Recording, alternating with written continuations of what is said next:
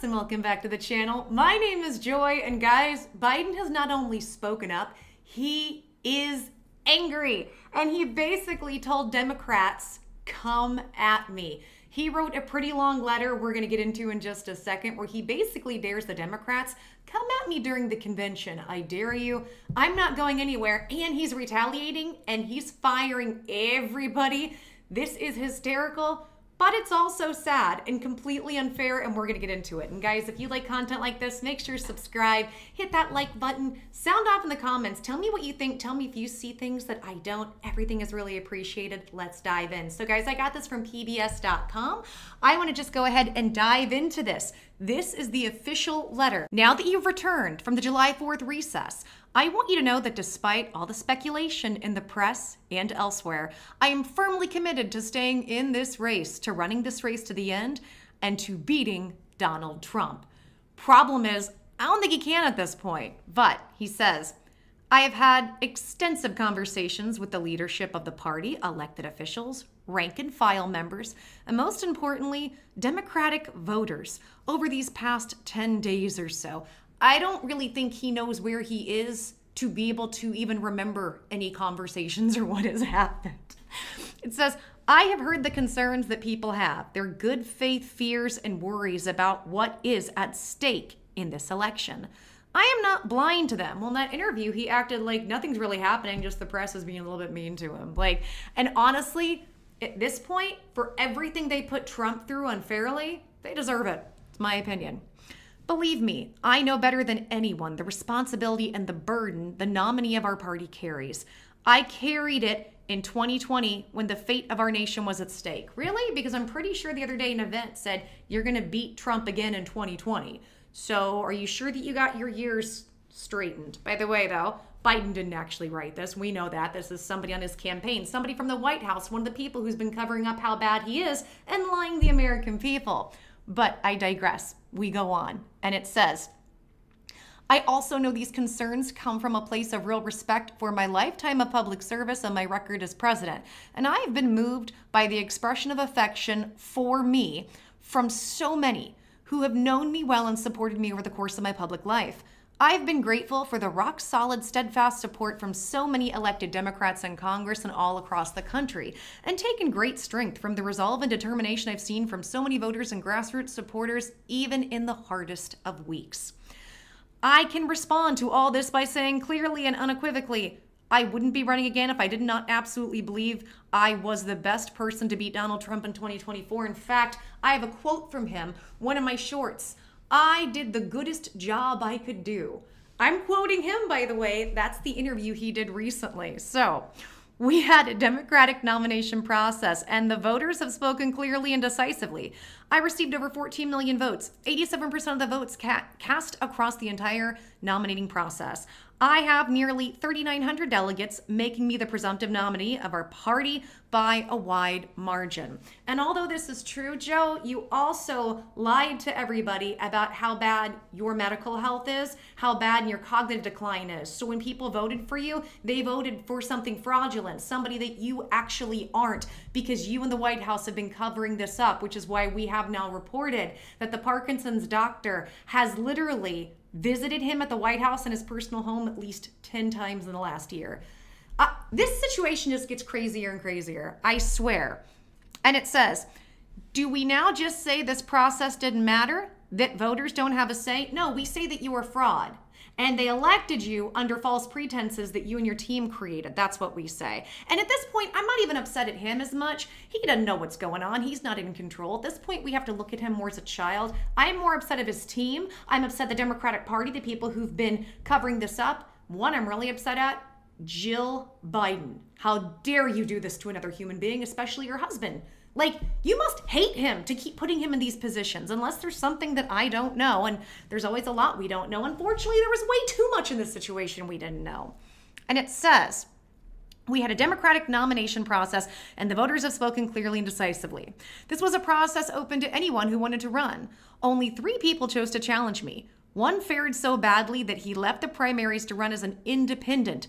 Another attacked me for being too old and was soundly defeated. Well, we should have listened to that guy. The Democrats should have listened to that guy, but the Democrats decided they're just going to go with popular talking points that the elites put out, and they're just going to fall in line like good little slaves and not challenge anything, then look at what was in front of their eyes. And I'm not saying this to even be mean to Democrats. Republicans do this too. We have to stop, guys. Just because the media puts a popular narrative out there that we're supposed to follow, no less we be canceled, no less you're not allowed to work and we kidnap your kids, we need to stop doing this and look at the reality of what something is. And it says, they have chosen me to be the nominee of the party. Do we just say the process didn't matter? That the voters didn't have a say? I decline to do that. I feel a deep obligation to the faith and the trust the voters of the Democratic Party have placed in me to run this year. It was their decision to make, not the press, not the pundits, not the big donors, not any selected group of individuals, no matter how well intended. The voters alone decided the nominee of the Democratic Party. How can we stand for democracy in our nations if we ignore in our own party? I cannot do that. I will not do that. Again, they're devoid from any reality. You guys gaslit everybody as to what they were voting for. You lied about what they were voting for. Now you're saying we have to stand by the voters. You have to stand by the fact that you lied to them? When do we actually out? Yeah, I lied to them about how bad this is. They didn't vote for you. They voted for a dream that you sold them that is not there, that just doesn't exist. This makes me so mad because we just have nonstop gaslighting. This is like a really horrible X, right? The A word, I'm not even sure I can say on YouTube. This is just an A word X that keeps coming around and saying and doing horrible things, and we're just supposed to take it. That's what these people are doing to us. He says, I have no doubt I and we can and will beat Donald Trump. No, because you're what, 35% polling? Kamala's doing better than you? No, not at all. We have a historic record of success to run on, from creating over 15 million jobs, including 200,000 just last month, reaching historic lows on unemployment, to revitalizing America's manufacturing with 800,000 jobs, to protecting and expanding affordable health care, to rebuilding America's roads, bridges, highways, ports and airports, and water systems, to beating big pharma and lowering the cost of prescription substances, including $35 a month insulin for seniors, to providing student debt relief for nearly 5 million Americans, to a historic investment in combating climate change. And yet we're all in poverty. We can't pay our bills. Price of food has gone up ×4. Rent is unaffordable for everyone. I'm sorry, like, this stuff doesn't matter. And on top of that, you are suppressing and hiding technology that can make everybody healthy and happy. Medbed technology, light and sound technology, technology that can get rid of cancer cells instantly. You are with Big Pharma hiding all of this from us, so we're all in poverty and sick. Because if we're sick, we're bound to be in poverty, and you guys know it. Shame on all of you. Shame on all of you, and shame on you for not just continuing this lie, but continuing to be horrible to the American people. It just makes me so mad, guys. He wants to rattle off all these things, and most of it is just glossy stuff that isn't real because we're still in poverty and most of us still have health issues that we should not have. More importantly, I just get so mad. We have an economic vision to run that soundly beats Trump and the MAGA Republicans. No, you don't. They're siding with the wealthy and the big corporations, and we are siding with the working people of America, which is why we're all in poverty under you, Joe. It wasn't an isolated moment for Trump to stand at Mar-a-Lago and tell the oil industry they should give him $1 billion and he will do whatever they want. And you know what? Maybe that's true. I'm not even saying it's not, but at this point when I hear stuff like that, I don't even believe it. The media has lied so much about Trump that now when I hear something that sounds outrageous, I'm like, probably another lie, which is a dangerous place to be in because now Trump can get away with whatever he wants. And I almost wouldn't bat an eye because I just don't believe these liars. That's whose side Trump and the MAGA Republicans are on. And again, their platform is all built on Orange Man Bad, even though he's now turning orange because they didn't like the coloring of him on the debate, and that's why he debated badly. That's all this platform is. How are you going to get us out of debt? How are you going to get us all out of poverty? How are you going to bring down the inflation that you and your cronies caused by sending our money overseas to wars that we didn't want? How are you going to get us out of all these wars? Trump didn't have us in wars. Trump was one of the most peaceful presidents when it came to wars. You guys did. But no, Trump bad. Trump bad. It's just literally playing off of people who are not that bright. A lot of people, and when I say that, I mean people who are just going to blindly believe whatever the media tells them. Well, this is bad, so you need to believe it's bad too, even though we don't look at it at all. I'm not trying to put anybody down, guys. We've all been there. We've all been there. But you got to wake up and see what the media is doing to you. Both sides. We have to. And it says, we know the way to, it says, where did I just got off. It says, that's whose side Trump and MAGA Republicans are on. Trump and the MAGA Republicans want another $5 trillion in tax cuts for the rich people so they can cut Social Security and Medicare. I don't believe it at this point. I do not believe that's what that is. We will never let that happen. No, we won't have any of these things if you guys continue to be there. We just won't have them. And then you'll act like, oh, when Social Security and Medicare will run out, they'll just act like, oh, that's not happening. Inflation isn't happening. That's what they keep doing. They just keep gaslighting us to make us believe these things aren't happening. And it says, we know the way to build the economy is from the middle out and the bottom up, not the top down. Then why isn't it working, Joe? Why? These are a lot of fun buzzwords and buzz phrases, but none of it is actually putting into reality what the American people are going through. So everything you're saying, well, you've already done, and it's made us worse. It's made us worse. And no, I do believe to invest in the American people from the middle to the bottom. You're absolutely right. Then why are you sending our monies overseas instead? This just gets me so fired up. We are finally going to make the rich and big corporations pay their fair share of taxes in this country. The MAGA party is also still determined to repeal the Affordable Care Act, which would throw 45 million Americans off their coverage. Let me tell you about that because I'm one of those people that had to get Obamacare. It basically forced privatized insurance on disabled people who can't afford it, and horrible insurances that don't actually help us for our ailments. I know because that's what happened to me and countless other people. It just made it so that we are now forced by law. We have to have it, and we have to pay a lot for it. A lot. Plans starting at $300, $400, $500 for somebody who's disabled and can't afford it. And it doesn't necessarily help them. And they're suppressing all the technologies that could fix everybody. This just makes me so... I get so mad because, guys, we shouldn't be in these positions, but we're in these positions because of liars like this. And, guys, the Republicans have done it too to us. The Republicans have done it too.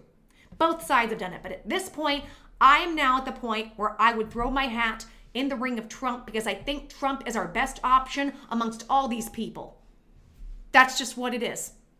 I have to look at my candidates and say, who's least willing to hurt children in an intimate way? And that's how we pick our president. That's not a good place to pick him from, by the way. Trump got the denying rental housing to black people. Wait, Trump got rich denying rental housing to black people. He got rich doing that, it says. We have a plan to build 2 million new housing units in America. They want to let Big Pharma charge as much as they want again.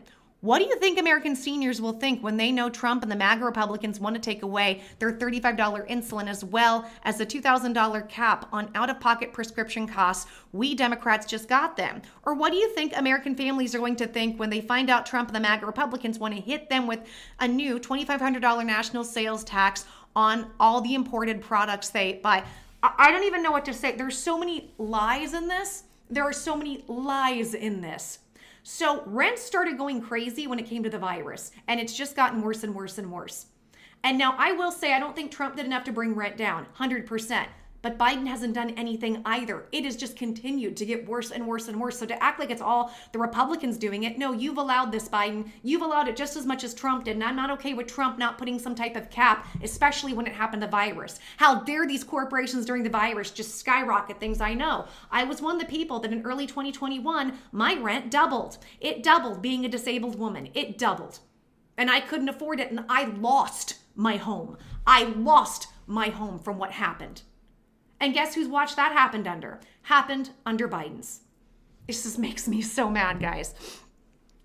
So it says we are the ones lowering costs for families from healthcare to prescription drugs. No, you're not. To student debt or housing. Now, student debt, this is, I really struggle with this one because yes, the students were sold a lie. I remember back then, the whole thing was if you don't go to college, you're a loser. This is how everyone looked at you. I went my first year, saw what was happening with the economy. I was going to be a voice major for opera singing, realized I'm not going to make money with this degree. I have to go into teaching, and teaching makes nothing and it's going to get worse. I left. Everybody, there was a stigma that I am just a loser. That's what it used to be. They pressured everybody, as you guys know watching, they pressured all of us into getting exorbitant loans, to doing all of these things when you're 16, 17, 18 years old. So you can't, you can't inhale substances and you can't go drinking the substances, but you can take out that much debt, hundreds of thousands of dollars for this sort of thing, and you can't declare bankruptcy on it. So I have compassion. Even though how horribly me and blue collar workers were treated, I have a ton of compassion for what's happened to them. But to just go ahead and get rid of the debt with no plans to cap or fix what's going on with student loans, that's also not been good for inflation. I'm not saying we shouldn't help student loan debt because it is awful, but I'm saying the plan they have now, it doesn't work. It makes things worse. And I believe they don't want this country to do well. They want this country to fail, which is also why the Democrats love to push that anarchist vision on the other Democrats. Yeah, burn it to the ground. How does that make us better? Instead of burning something to the ground, how about you build something better? I love this. The iPhone. When the iPhone came into play with Steve Jobs, and he talks about marketing because his marketing was brilliant, he said, what you have to do is put a device, and within just a few seconds, you have to convey these people want it. You don't have to go burning anything down. You put something better in place. Use your energies, your God-given energies as the creators we are. Create something better and let people shift their focus and attention. Then you don't have to have things crumble. We just abandon what is to build something new. Isn't that the better way to do it? The less chaotic way? The way that's going to be better for everybody, but they don't want to push that because they want the chaos. They can control us in the chaos, and that's exactly what's going on. So it says, I just get so mad. We're the ones lowering costs for families, healthcare to prescription drugs. We are protecting the freedoms of America. No, you are not. Trump and the MAGA Republicans, oh, it's all about Trump. It's all about Trump. Nobody cares anymore. Nobody cares anymore. Trump and the MAGA Republicans are taking them away. They've already fell for the first time in history, taking away fundamental freedom from the American people by overturning Roe versus Wade. That got overturned while you were in office, Biden. Biden, that's been under your watch. And I love this. It was so funny. James Charles had to call this out. Huge influencer the other day when Biden said in a tweet, if I'm reelected, I will reinstate Roe versus Wade. He said, that happened under your watch. So if you can magically do it, fix it. He can't. That has to do with the Supreme Court. It's so many lies. It's so many lies. And I'm just so glad the light is being shown and people are starting, thank God, to wake up. And it says, they have decided politicians should make the most of decisions that should be made by women and their doctors and those closest to them. I do agree with that. They have already said they won't stop there and are going to do everything from contraception to IVF to the right to marry who you love. None of that is true with Trump. Trump has said, I'm giving the power back to the states, and I do believe there are situations where we should allow women to do that. And he said, I'm not trying to take this away from anybody. That's what he said. And so far, I believe that. Now, when it comes to the other Republicans, they are a different story. They are a totally different story. And by the way, for the people in the comments who asked me, what about 2025? I don't know a ton about it. I've been looking into it. However, Trump apparently has distanced himself and said he's not a part of that. So for whatever that's worth, I'm just letting you guys know. And it says they have already said they won't stop there. They're going to do everything. They have made it clear they will ban getting rid of a child's life, please infer, nationwide. We will let none of that happen. I've made it clear that if Kamala and I are reelected, that the nation elects the Democratic House and Senate, we will make Roe versus Wade the law of the land again. Well, now he's had to change what he said. Yes, you would have to make everything that way so you could get it to pass through and could sway the Supreme Court. Oh, this just makes me so mad. We're the ones who will bring the real Supreme Court reform. Donald Trump and his majority want more of the same from the court and the chance to add the right-wing majority they built by subverting the norms and principles of the nomination and confirmation process. And we stand up for the American democracy. After January 6th, I'm so tired of it, guys. They took over. So the fascist Antifa, they took over Seattle and had several blocks and said, this is now Chaz, and didn't let the police and their crime ran rampant. There have been BLM and their Antifa have done so many riots, so much damage, so much physical not niceness. Oh, that's okay. But January 6th, when the police and everyone let them in, and not all, but most were peaceful, they are all now just in a horrible position. Like, And here's my thing. I'm not saying either were okay, but how is one okay and one's not? I don't like hypocrisy, and that's what I'm calling out here. I just don't like hypocrisy. We are the ones lowering costs for families, from healthcare to all of this.